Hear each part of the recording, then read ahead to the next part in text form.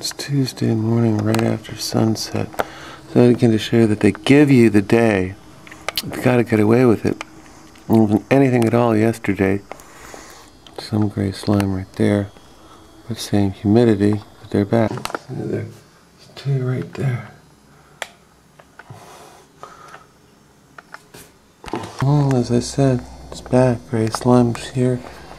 There's two persistent contrails out there. Decided to come outside.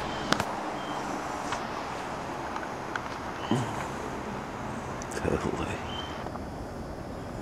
Oh look, that one gets cut off right there. Yeah. I mean, is that dense enough? And it's just cut off right there, like that one. See, that goes all that way. Right next to it, that one's just a burst right there and then cut off. Look how much slime's coming in. Over there, it's already 3.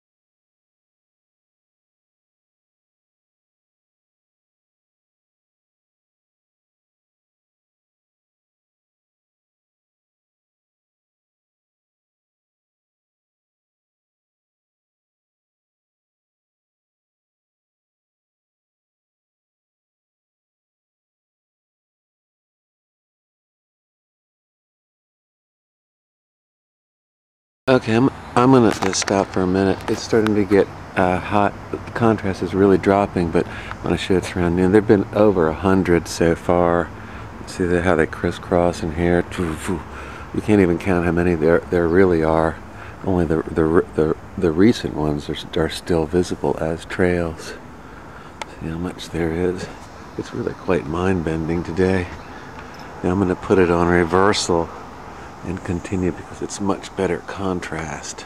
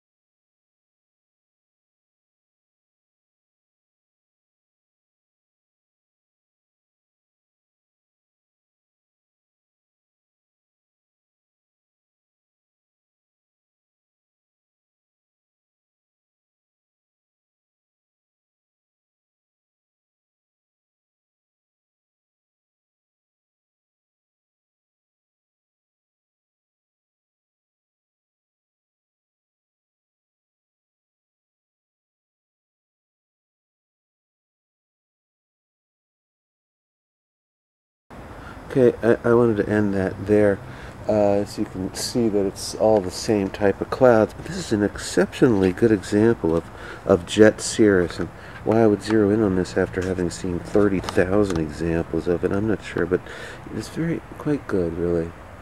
This is Jet Cirrus. Now what I'm going to do is I'm going to put it on -2. Actually, see, it's all Jet Cirrus, all the way. Actually, let me show you 360 degrees, all right? Because it's 360 degrees of it. Excuse my fumbling there. I don't want to take it off the tripod. See, everywhere. It's up there. It's over there. It's up there. It's very gooey and gauzy right there. You can barely see any differentiation in that at all, but of course there is. See, and those are the persistent contrails that are growing into this crud. All of that same. Okay, it's perfectly natural and harmless. I love that. It's harmless. That's a good thing when it's harmless. I like that. And that lets you see it. Its structure a little different, higher contrast.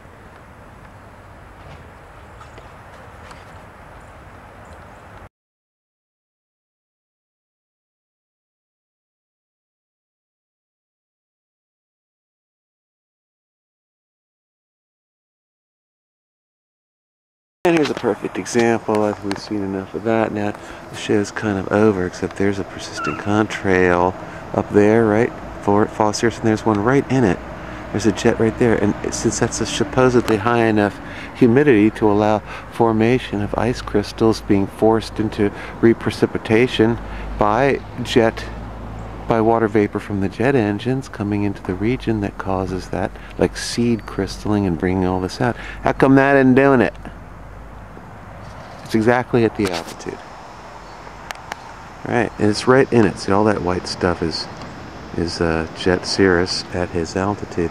And look here, let's really appreciate what happens to him after time. It's nice, isn't it? There's another one there. It's all over the place. Yeah, ooh, somebody's making one right there. See it right there? But the other one didn't. It's Hollywood magic, folks. It's Hollywood magic. Another good shot of Jet Cirrus. We have a news chopper hovering some pretty fur piece off. Is it news for somebody else? I think it's a news chopper. One of the for rent one. And there's Southwestern, who was doing, part of the major jet persistent contrail thing earlier. His is dissipating. There. But it's not doing it now. I think I'll close out this part by showing you, see, that nice spectrum right there. I mean, it's because it's ultra-fine, uniform water droplets. For altitude, those are the 30,000 foot Jet Cirrus. It was about 10 minutes later, right? Those jets right in it, and it just didn't have their contrails dissipated right in the midst of this. Now let me ask you, did that trail that I showed you, did it grow or not? Look at it. It's hyper aggressive. It's unbelievable. It's always incredible. And yet the jets that made that, right? It was jets. That's a jet contrail. A persistent contrail that's growing according to NASA and the Air Force, and is attracting the ice crystals are causing the highly saturated, high humidity air up there, which of course it is not, to the frozen to come back out and immediately to crystallize into ice crystals. That's the phenomenon. That's how Jet Cirrus is naturally made, and that's what they're saying is happening here. But we just saw jets go right through it, numerous ones right in exactly in this altitude that didn't do anything. There's dissipated while this stuff's growing all around it. Sorry.